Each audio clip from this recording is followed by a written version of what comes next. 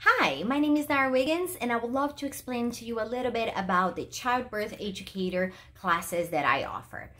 Those classes are for parents or parents-to-be who want to know a little bit more of what it is ahead of them in this journey, and they want to make sure that they prepare themselves for labor and delivery as well as pregnancy. So during those classes, you're going to be learning techniques on breathing. You're going to be understanding a little bit more about the labor journey. So you know what is active labor, what is early labor, when do you go to the hospital, and what to expect when you show up to the hospital. So we're going to talk about, policies, hospital policies, and interventions, and things that can happen along the way. So that way, if those situations come up, you're much more prepared for them.